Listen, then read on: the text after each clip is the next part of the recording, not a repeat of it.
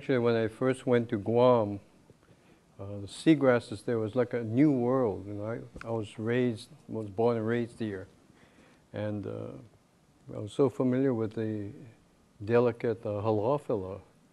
And the first seagrass I saw there was 1 meter high, and it's like another world. So this is one of the very large seagrass, Anhalus, just from a top view. Now, Micronesia is a huge area. That's why I superimposed the U.S. over it. From Palau to Guam up here, Saipan, all the way up to the Northern Islands. You have the Federated States of Micronesia and the Marshall Islands, all within this area. And when we consider seagrasses within this area, there's 10 species. And this is quite abundant when you consider the Philippines has a total of 16. Papua New Guinea has 12. The Ryukyu Islands have about 10 species. Korea only has 5. But of course, Australia, 24 species, it's another world. And here I'm talking about just 12 genera throughout the seagrass family and 60 species. So when we talk about the seagrass species in the islands, we only have 7 genera. And these 7 genera would also apply to Papua New Guinea, to the Philippines. They just have more species, mainly of halophila, various species. Now I'm going to show you photos of these various genera, but if we look at this just artificial key, there is only one seagrass that has a woody stem, and that's this thalassodendron.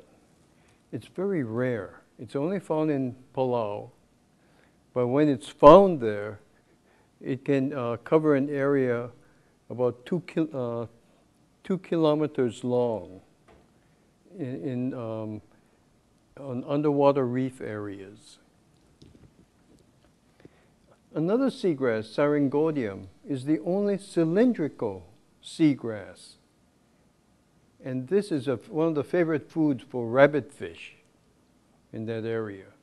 One time I went to Palau and I wanted to look at the gut contents of the rabbitfish. The simplest way was not to spear it. Just go to the market and wait there. And they will bring in these fish, and I'll simply take the guts. Then I can give another person the fish. I'll keep the gut. And I almost found 100% this Syringodium, cylindrical one, which makes complete sense. The thing is so narrow that the fish just eats this all the way down. Then you have halophila, which we have here, so which is also distinct.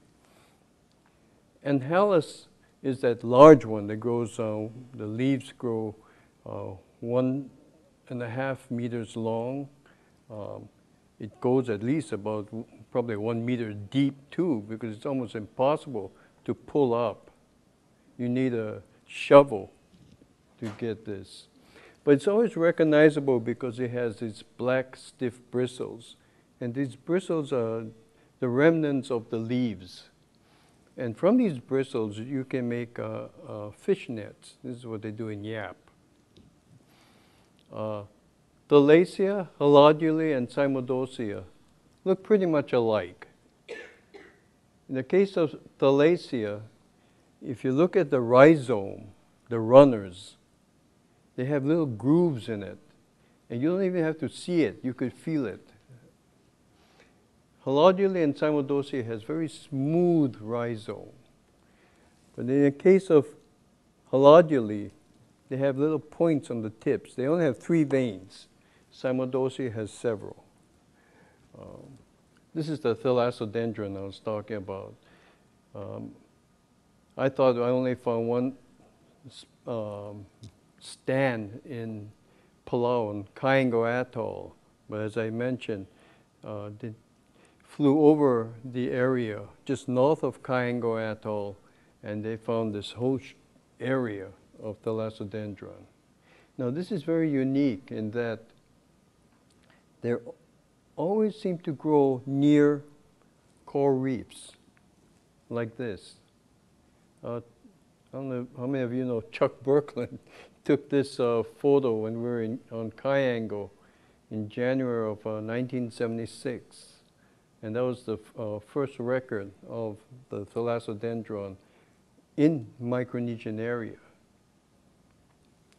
But this particular seagrass is unique in that when it's pollinated, they have a separate male flower, separate female flower. When the female flower is fertilized, the seed germinates directly on the plant. And then it breaks off or just goes prostrate and continues on, another plant. In other words, it grows directly on it and it can't break down. This is the cylindrical one, Syringodium acidifolium. There's another species in the Atlantic. We have two different Halophila, minor, and we separate this from the other because the cross veins, we have 8 or less. Ovalis, it's not a very good picture of ovalis, but it has about 12 or to 24, the cross veins. They have the midrib and the cross veins. Some people consider minor as, and even Halophila hawaiiana as a sub-variety of ovalis.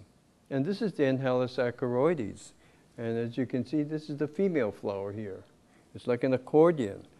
This particular plant grows in the intertidal area. At high tide, it unravels, the flower goes to the surface.